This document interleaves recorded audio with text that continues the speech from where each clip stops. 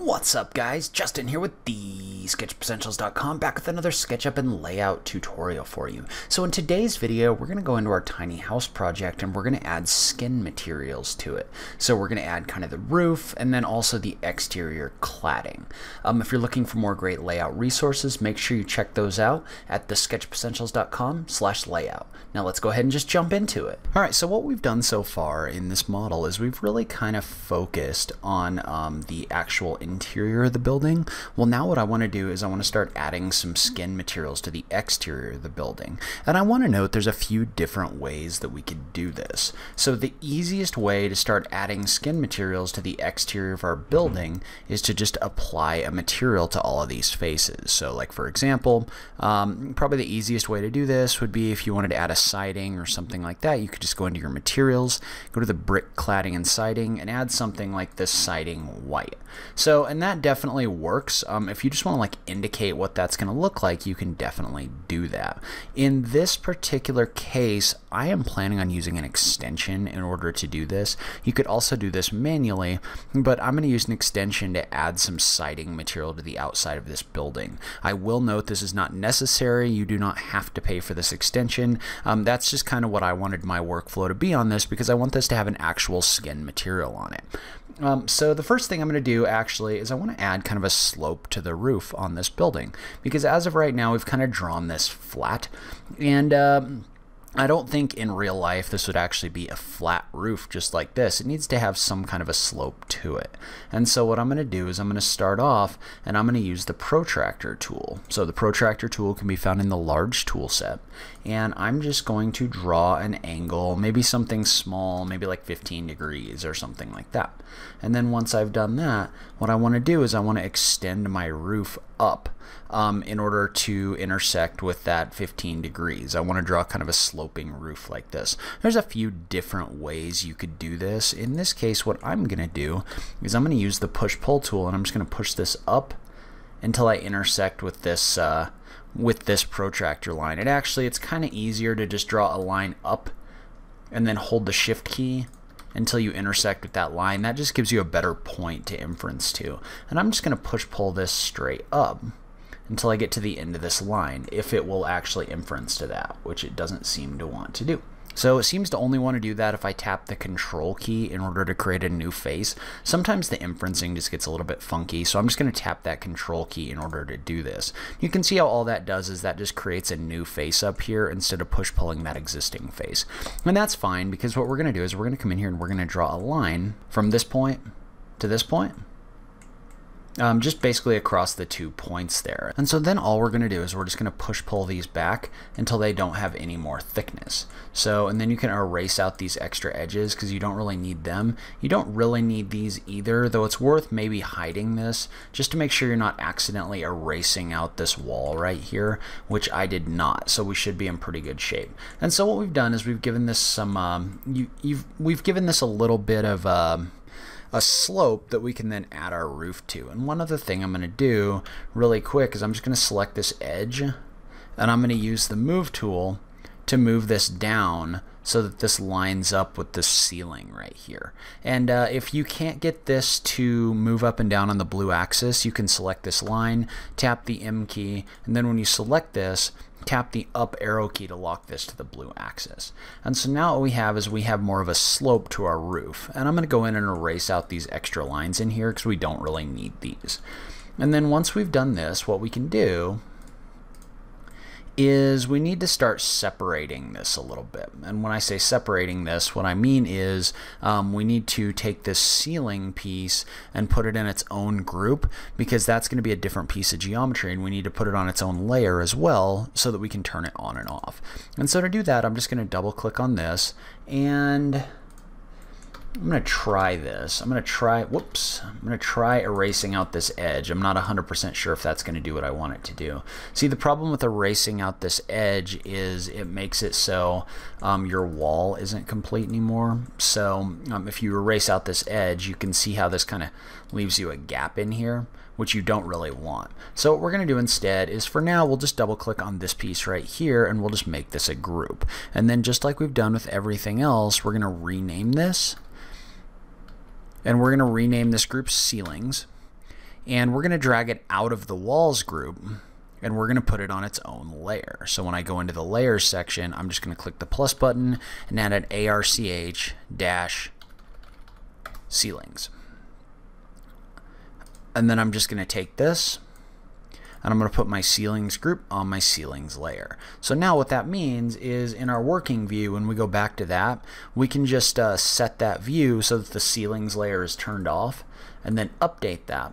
So you can see how I turned off the ceilings layer and then I updated my working view. Now I can get in here and I can do work on the inside of my building without seeing that ceiling. And then you can also turn that ceiling back on just by toggling that layer. And one thing you may notice about this is we do have a gap in this wall right here. And so I'm going to try to just heal it. Probably the easiest way is just going to be to heal it straight across on both sides for now. We may have to come in and make some adjustments to that later, but we'll leave it like that for right now. So now in our working view, you can see how we have our upper level showing up in here, and you can go ahead and erase out these extra lines. And so now this is still looking pretty good. And so what I'm going to do is I'm going to come in here, and first of all I can erase out this guideline because I don't need it anymore. And I'm going to go ahead and I'm going to add some cladding to the exterior of this building. And a lot of what happens next really has to do with the level of detail you want to get into. So like I said before, you could easily come in here and just apply a material to the exterior of this if you wanted to. It just really depends on what kind of a look you're going for. So if you wanted brick on the outside of this, you could just apply a material to that if you wanted to. What I'm going to do is I'm going to use an extension called Instant Cladding, which is a part of the Instant Architecture package from Valley Architects. And I will note this is a paid extension, but what I like about this extension is it allows me to select faces like these, and I'm going to reapply the default material here. It allows me to select faces like these and quickly add a cladding to it. So I can just click on this, I can select a type of wall cladding. So in this case, maybe something like these beveled panels. And then I can also go in and I can adjust the different parameters that go along with that. So I can set if it's going to create the corners on it, I can set the thickness and the depth, I can set the different kinds of sidings, all those different kinds of things. Then once I do that, all I have to do is run that, and that's going to apply that material to the exterior of this building. And for whatever reason, it is not coming in here and creating the corners, but we can go ahead and leave it as is for right now. And so you can see how that could be a huge time saver as opposed to me trying to figure out how to model all of this manually. And so now we have a skin material in here, but there's something we need to be aware of, which is now if we go in and we look at our floor plan. So if we go back to our floor plan view, what you're going to notice is your skin is now hanging off of this, which can get really annoying if you're trying to set your dimensions inside of a layout. And so what we need to do inside our floor plan view is we need to take all of that skin material and put it on its own layer so we can turn it off. So I'm just going to go back in here and I'm just going to select all of these different skin materials. And I'm going to look in my outliner and I'm going to make those a group. And inside that group, I'm just going to call this something like cladding or skin material or something like that. Then I'm going to drag this out of the walls group. And I'm going to create a layer for ARCH-cladding. So now I can take that group and I can place that on the cladding layer. And so you can see how we're doing what we've always done in here, in the sense that we're just setting this up so you can turn everything on and off depending on what you need. So like for example, I'm just going to go back in my floor plan view. I'm going to turn off cladding. And I'm going to update that view. So now that view is going to show up with just your walls in here and not your additional skin on the outside. So that's not going to throw off your dimension inferencing and everything else. And so probably the last thing I'm going to do in this case is, first of all, I'm going to create a layer or a view, and I'm going to call it all on. And so the only thing my all on layer is going to do is sometimes you're going to want to have a working view where you can get in here to make changes. Sometimes you're going to want to have an all on layer so you can see everything in your model. And so once you've done that, what you can do is you can come in here and you can draw out your roof. And drawing out your roof is pretty easy. Because we already have these edges created, we can just kind of use an inference here. You can see how if I start on this corner and then I put my mouse over this edge and then I move my mouse this way, it's going to give me a parallel inference. Well, that parallel inference is going to allow me to set up my roof. So I'm going to type 8 inches and hit the enter key here. Then I'm going to draw a line on the red axis until it's level with this end here. Then I'm going to extend that out another 4 inches. So you can see how what I'm doing is I'm using inferencing in order to rough out the shape of my roof. And then I'm going to use the move tool in copy mode to make a copy of this little edge right here. That just gives me a line that I can draw directly along. So you can see how that kind of sets up my inferencing, and then I can do the same thing where I draw a line to this point, and then I extend this another 8 inches. And so we can use this. I'm going to draw a line 8 inches here. And then I can just draw a line along the red axis that's the same length as this one, and then just draw a line across here.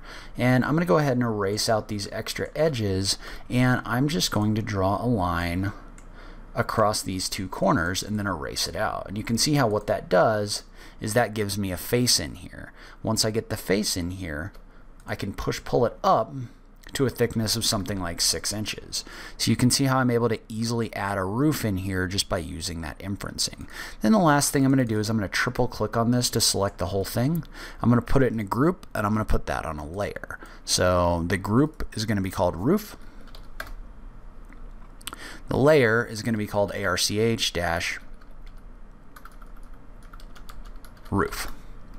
And so I'll just drop my roof group on the roof layer. And there we go. So now we may have to update our working view. And this is one thing I haven't quite figured out in SketchUp is these layers come in active instead of turned off. So when you create a new layer, these come in as turned on. There may be an extension that can affect this. But in this case, I'm just going to go in and I'm just going to update my working view with the roof off. And then you may have to go in and look at some of your floor plans as well and just make sure that everything, or things like the roof, if you don't want them to show up, don't need to show up. So like for example, I could turn off roof here, I could turn off ceilings, or I could leave ceilings on. It's kind of up to you. And one thing you may want to think about when you're doing this is you may want to think about taking that ceiling view, and I'm going to turn everything back on, or that ceiling that you've created, and I'm going to add a section cut real quick just so I can see what I'm doing.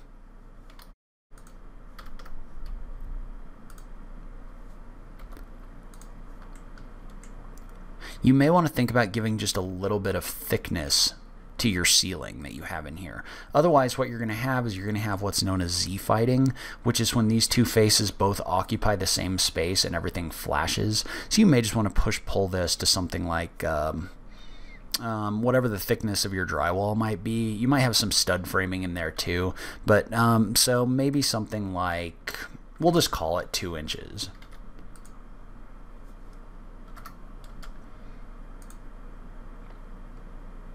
So now if you go back and you look at your elevation view, you can see how you've got this kind of sloped roof in here. And it looks a little bit different, but what we're probably going to end up doing on this anyway is applying a material to it.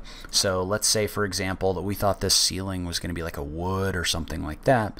We might go ahead and apply that wood material in here, just so you can kind of see that that's where your slope ceiling starts. And you may even set this up where you don't even see the ceiling. That's something you can think about with your plans.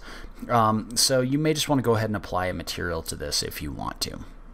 So overall, if we go back to our all-on view, you can see how what we have, and I can go ahead and erase out this section cut because we're not using it for anything anymore, is you've got your building with your exterior cladding and your roof set up in a way where you can get back in and still edit it. So that's where I'm going to end this video. I have a feeling there may be some questions about this workflow. If there are, leave them in the comments below. So if you like this video, please remember to click that like button down below. If you're new around here, remember to click that subscribe button for new SketchUp content every week. If you like what I'm doing on this channel, please consider supporting me on Patreon. Every little bit helps, even if it's only $1 a month. So make sure you check out that link in the notes down below. But in any case, thank you so much for taking the time to watch this. I really appreciate it, and I will catch you in the next video. Thanks, guys.